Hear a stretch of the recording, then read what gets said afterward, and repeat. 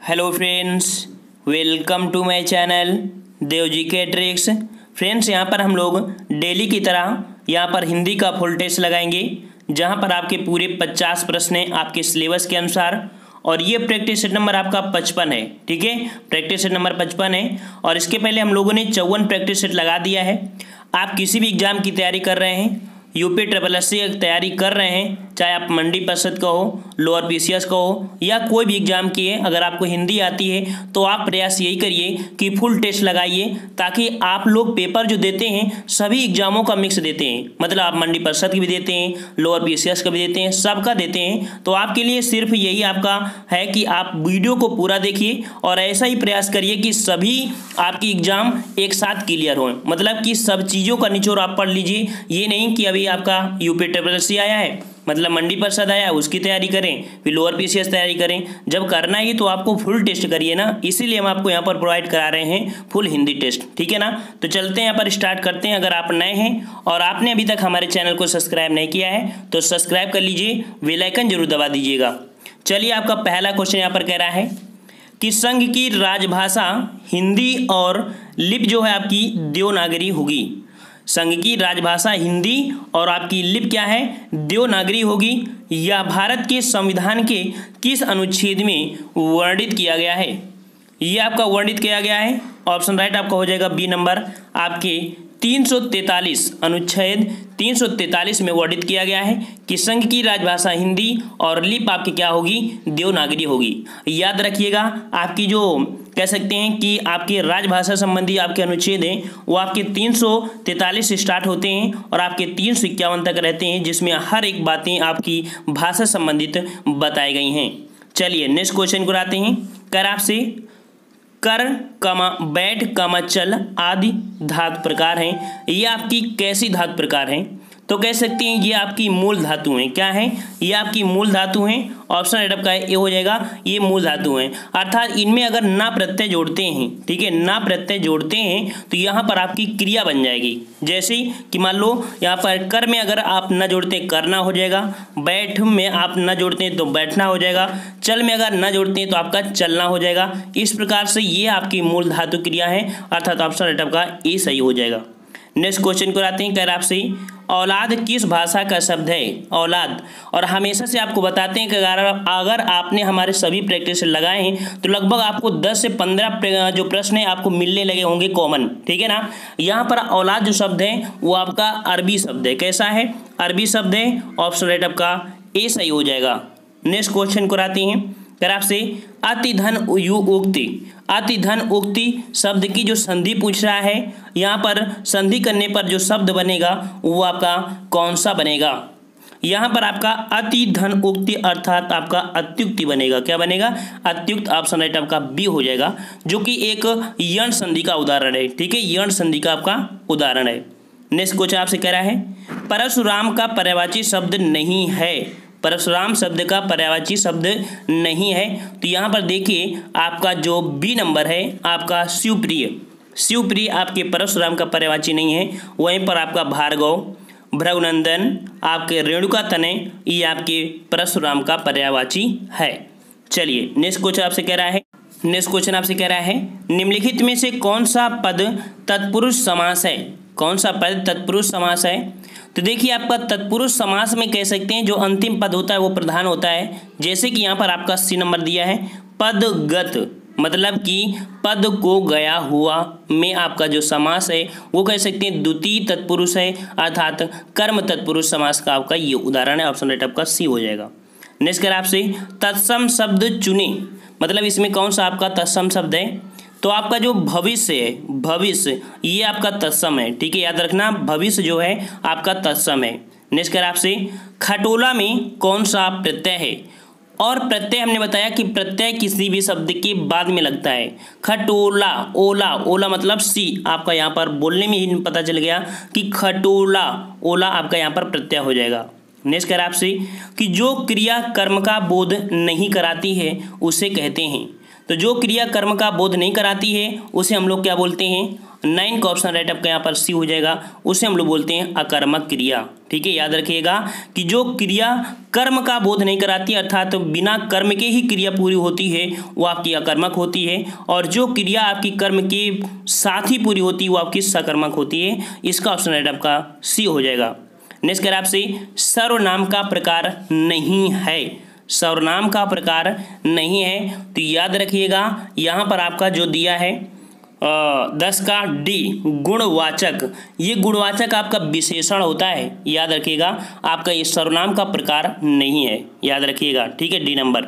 Next कर आपसे यहाँ पर कि लोकतंत्र राज्य जनता में राष्ट्रीय भावना रूप में जागृत करता है। यहाँ पर आपको खाली स्थान भरना है, रिक्त स्थान की, कि लोकतंत्र राज्य जनता में राष्ट्रीय भावना, और यहाँ पर आपको भरना है राष्ट्रीय भावना स्वाभाविक शब्द। यहाँ पर अगर आप भरेंगे आपका जो ए नंबर है, तो ए नंबर आपको यहाँ पर भर के देखेंगे तो पढ़ेंगे कि लोकतंत्र राज्य जनता में राष्ट्रीय भावना स्वाभाविक रूप से जागृत करता है। ऑप्शन राइट आपका ए सही यहाँ पर हो जाएगा। ठीक है ना। चलिए नेक्स्ट क्वेश्चन को आते हैं। आपने बुलाया होता तो, आपने बुलाया होता तो हम अवश्य आते, अर्थ के आधार पर वाक्य भेद बताइए। और ये प्रश्न आपको हमने हमेशा से बताया है कि आपको कन्फ्यूजन भी होती है और आप लोग बोलते भी नहीं हैं। अब ये भी बोलते हैं कि सर हमको आता भी है और आता भी नहीं है, प्रश्न डाउट भी कर देता है।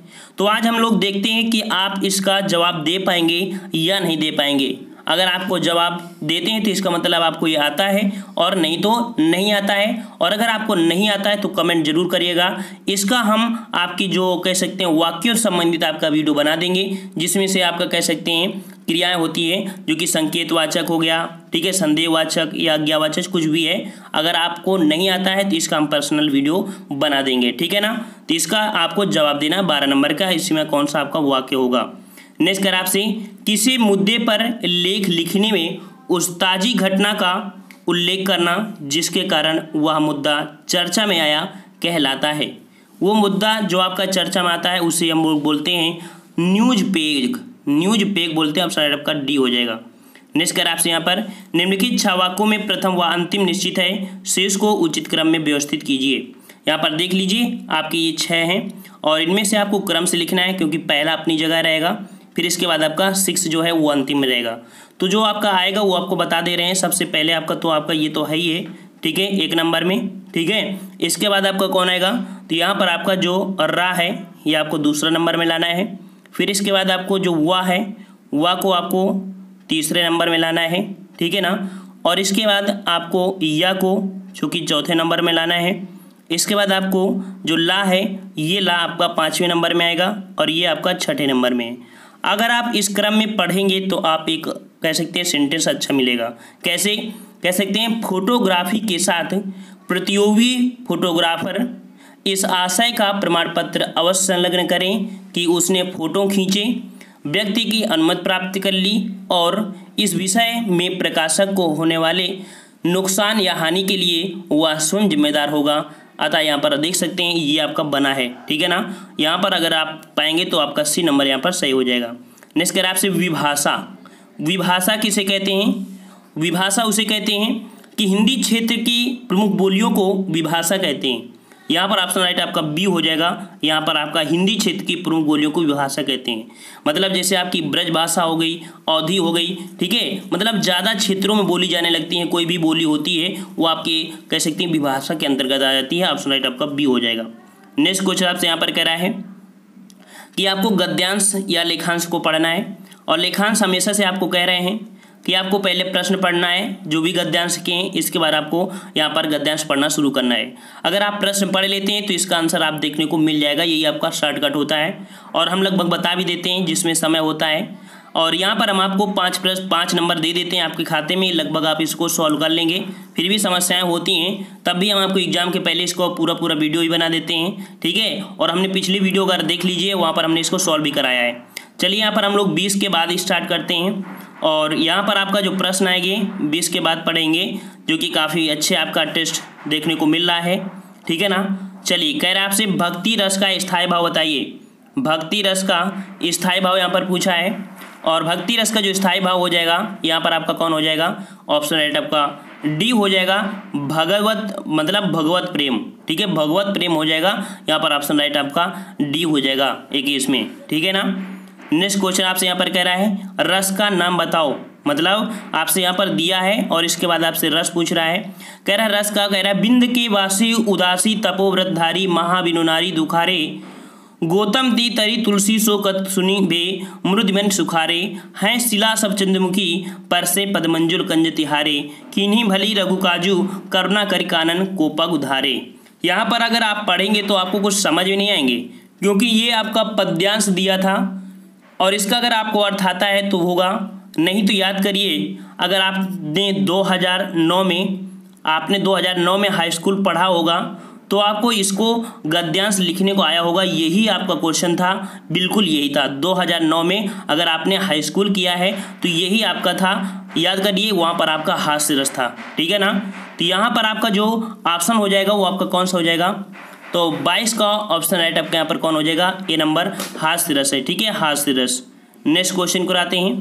कह रहा है इनमें से कौन सा शब्द तद्भव नहीं है, कौन सा शब्द तद्भव नहीं है, तो यहाँ पर 23 और 23 का ऑप्शन राइट आपका यहाँ पर बी नंबर, जो आपका दे है, दे शब्द आपका तद्भव नहीं है, ये आपका तत्सम है। जैसे कि आपका गे है, ठीक है, धूल है, फूल है आदि आपके यहाँ पर तद्भव शब्द हैं, ठीक है ना।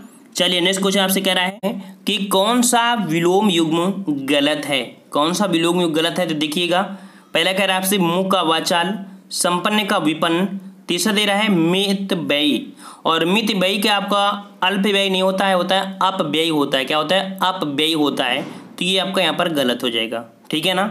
अगला क्वेश्चन आपसे यहाँ पर कह रहा है कि ब्यूरोक्रेसी का समानार्थक हिंदी शब्द बताइए, ठीक है, इसका आपका हिंदी बताना है।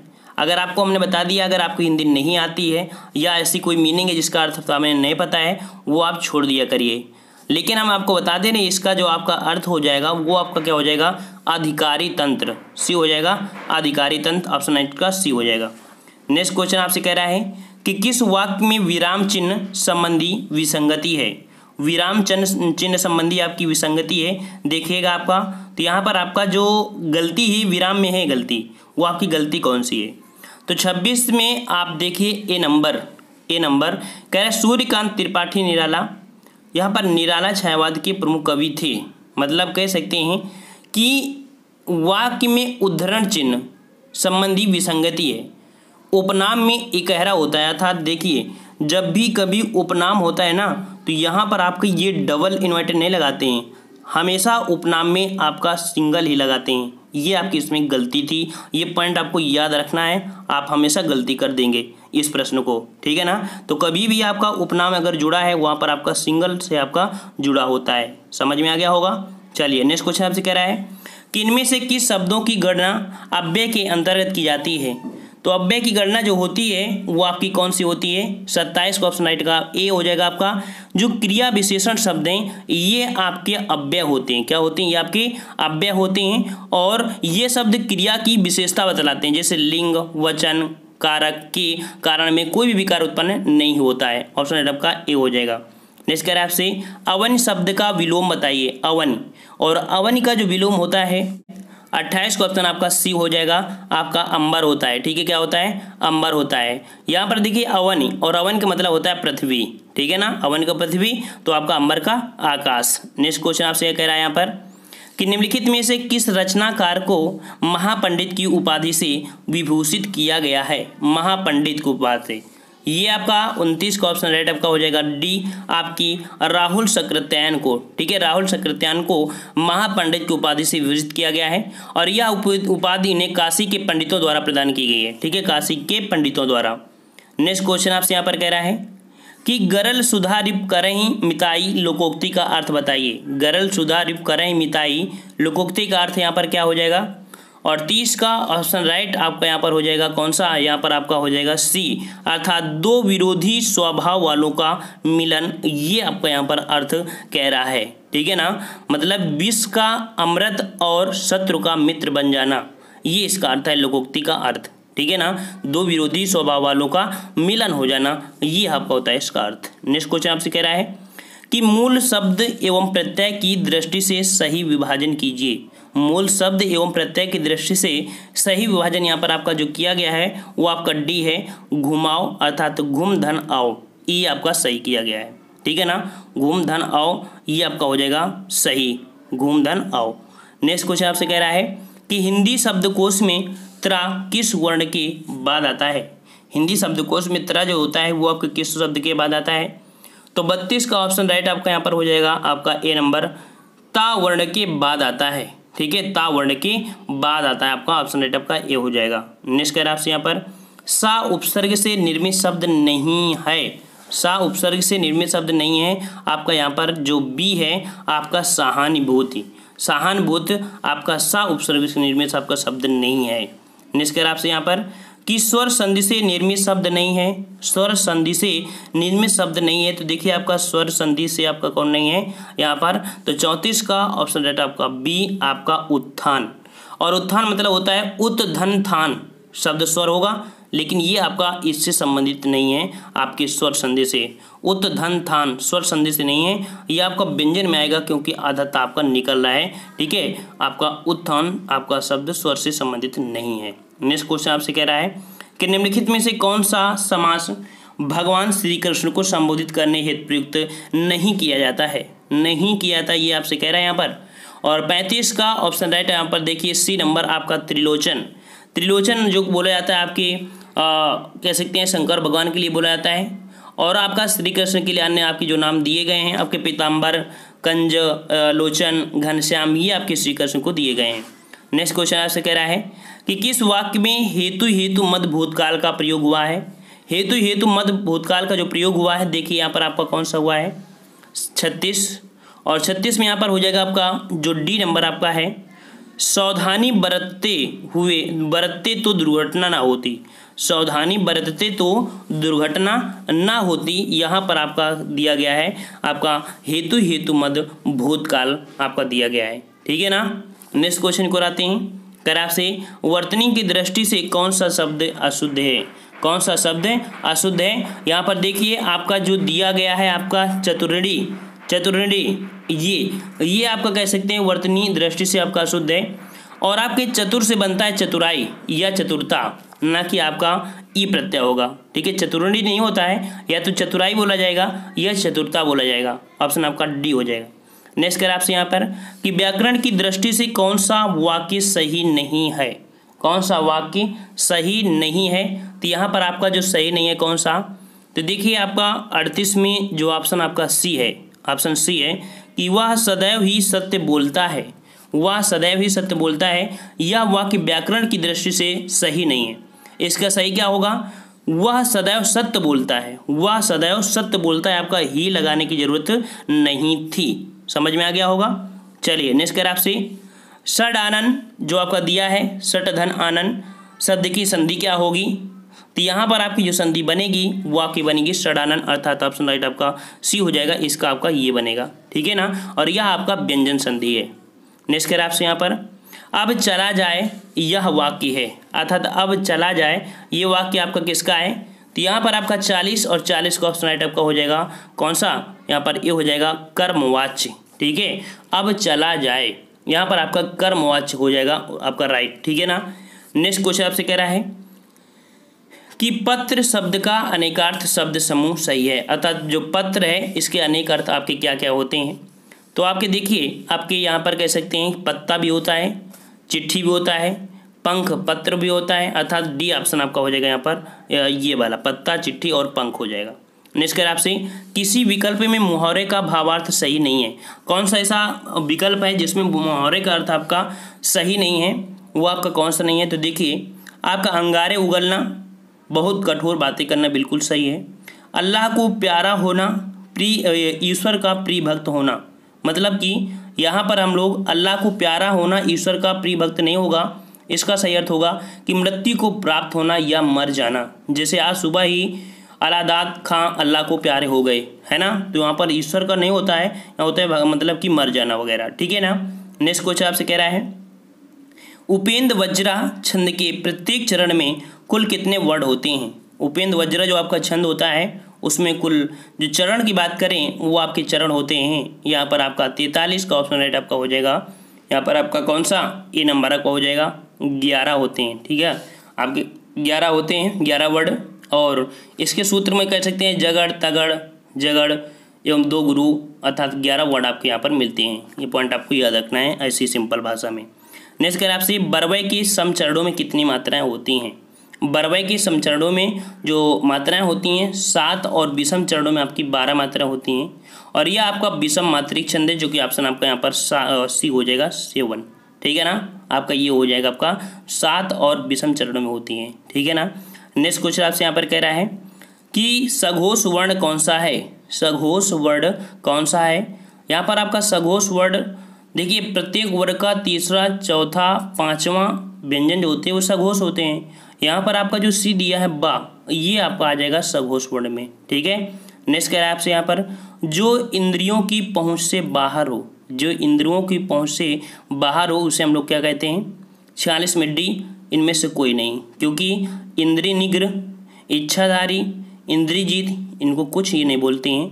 यहाँ पर हम लोग बोलते हैं अतीन्द्रिय बोला जाता है, अतीन्द्रिय बोला जाता है। क्या बोला जाता है? अतीन्द्रिय बोला जाता है। ठीक है, याद रखिएगा। नेक्स्ट कह रहा है, हम लोग अर्थात भारतीय दूरदर्शन का धारावाहिक की पटकथा का लेखन किया है। आपने पता है कि हम लोग आपने धारावाहिक देखा होगा, और इसका जो कह सकते हैं कि पटकथा का लेखन किया है, ये आपके किसने किया है? यहाँ पर ऑप्शन राइट आपका हो जाएगा ए नंबर आपका मनोहर श्याम जोशी। मनोहर श्याम जोशी ने हम लोग धारावाहिक दूरदर्शन पर प्रसारित होने वाला पहला धारावाहिक था। याद रखिएगा, दूरदर्शन पर प्रसारित होने वाला पहला धारावाहिक था आपका हम लोग, और इसका प्रसारण आपका हुआ था 7 जुलाई 1984 को। ठीक है ना। 48 नंबर आपसे कह रहा है कि हर समय दूसरों की कमियां ढूंढने वाला वाक्यांश के लिए सार्थक आपका शब्द होगा। यहाँ पर आपका हो जाएगा ए नंबर छिद्रान्वेषी। क्या बोलेंगे? छिद्रान्वेषी बोलेंगे। ऑप्शन राइट आपका ए हो जाएगा। नेक्स्ट आपका 49 नंबर है, और 49 नंबर आपका यहाँ पर दिया गया है, जो कि आपको सही मिलान करना है।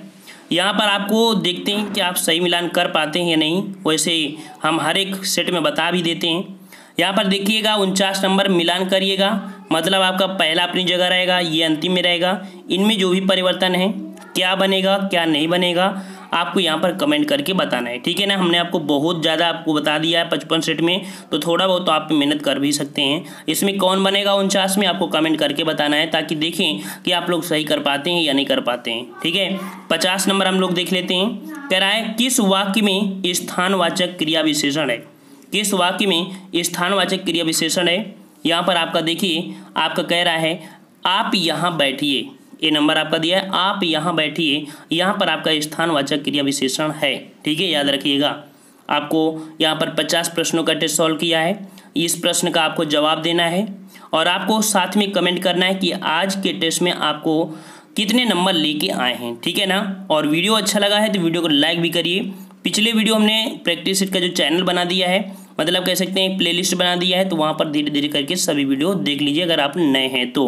हम लोग मिलते हैं एक नए वीडियो में, तब तक के लिए धन्यवाद। जय हिंद, जय भारत।